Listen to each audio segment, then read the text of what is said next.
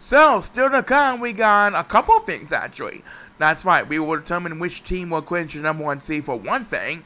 And then Ozzy Jenkins and Rusty Jackson will be going for the third and final main event victory. Both are pretty exciting to watch indeed. But right now, for race number 9, we have Raymond Hill and Ricky Nelson taking on Ramblin, Shawntee, and Tess, Evert. I know neither one of them is going to reach the playoffs, but I hope at least one of them will be able to come back next season with a win.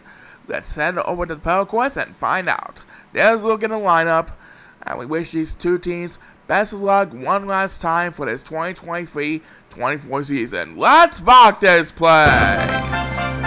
Alright, you know what to do on the pedal course. After pushing the ball to the other side of the manual path, they make it way towards the finish line.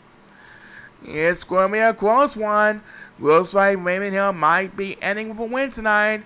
It's going to be a close one. And Raymond Hill and Ricky Nelson end the season with a W.